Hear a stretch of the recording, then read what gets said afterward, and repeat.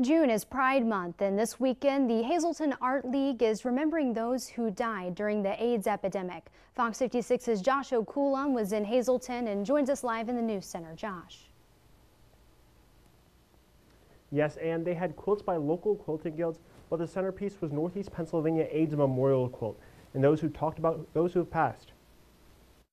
From what I understand, is one of the largest group art projects ever, and to have a piece of that here that remained in this area in Northeast PA is really something special. The quilt was made in 2011 by residents in honor of other residents who passed away from AIDS. United Way of Wyoming Valley is touring the quilt around the area, and Hazleton is the first stop. They say while the disease is more preventable and manageable, it hasn't gone away. We're still seeing the disease pretty prevalently in our area. From my experience, I'm seeing a lot of younger people being diagnosed with the disease. They remind people to stay protected and get tested.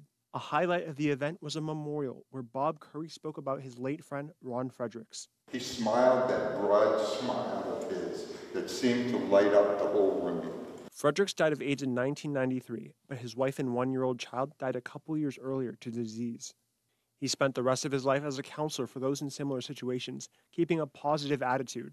To watch his passing, I made a commitment to him to keep his name, his life alive.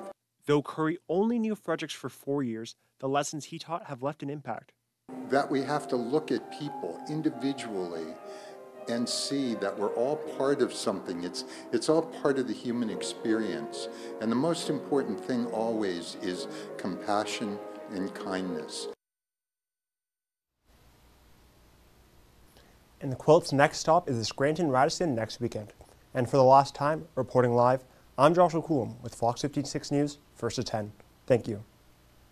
Josh's final story with us here at Fox 56 as he moves on to his next adventure. Josh, thank you.